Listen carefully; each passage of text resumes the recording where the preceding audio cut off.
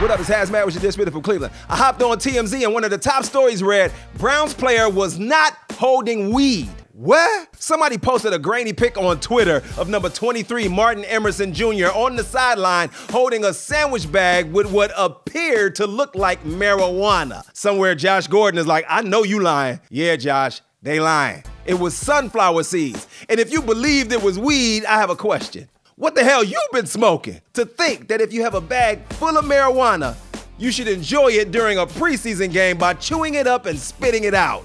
Oscar Mayer just announced it's coming out with a hot dog flavored popsicle. A popsicle that tastes like a hot dog with a mustard swirl. I couldn't just put this pack of hot dogs in the freezer. And what's it gonna be called? The Glizzy Sickle? Nah, the hot dog popsicle will be named the Cold Dog.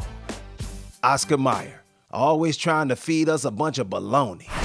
This has been HazMatt with your Dish from Cleveland.